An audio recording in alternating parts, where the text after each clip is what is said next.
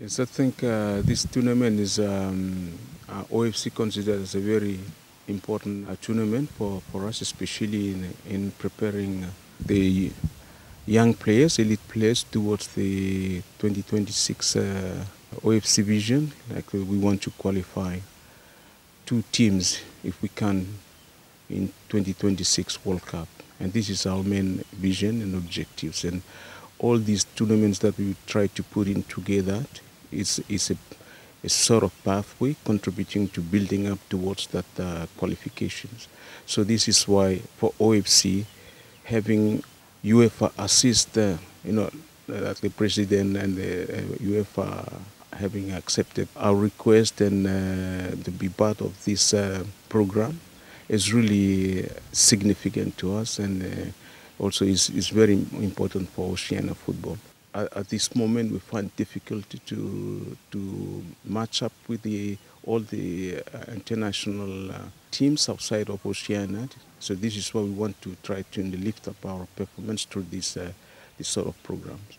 I think we have to accept that when you play with countries outside of Oceania, you have to accept that you have a deficiency of your capacity in matching that. So you can't expect that all the developments that you've been you have been putting together and you try to put is very limited due to the environment, the capacity of the staff you have, the capacity of the local churches, the knowledge you have, the skills, the experience, the exposure you have with the competitions between international footballs and like Oceania island nations football is very limited.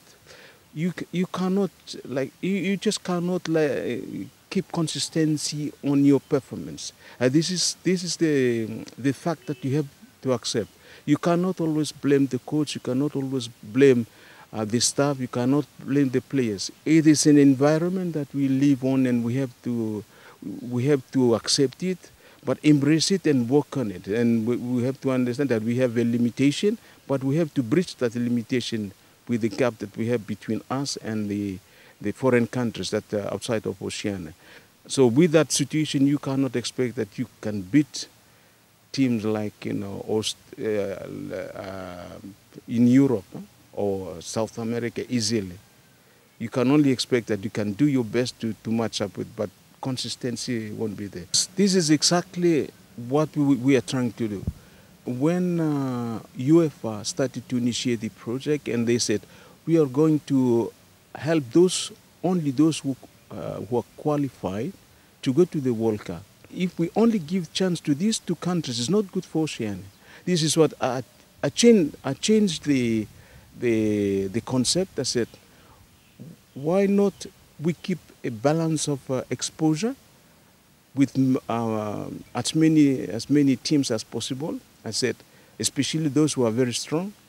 Why not, we also either send this team outside. If not, we invite some teams outside and they play in our country, so that all at the same time it boosts the interest of the young people and gives them exposure, also the chance to meet the teams like we have seen this week, India and Australia. How they were very excited when they were at home.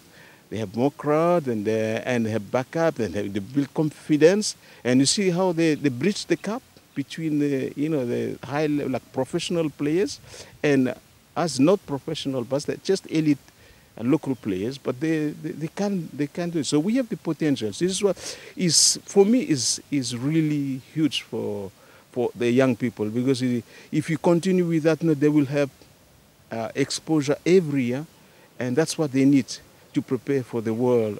If they manage to get to the World Cup qualification, so they already have confidence at home, because they already have been with some level of this competition in their own countries. The 2026 vision, 2026 vision includes both men and women. So it's an every year program, but it is alternatively run by the two categories. It means that there will be, this year would be for boys, and next year will be for girls, and it will be the same for our youth football. And next year, I don't know, it will be one country will have to host it, but we started in Vanuatu because I was just elected. So I thought it was a good initiative to start in Vanuatu so that I can launch it.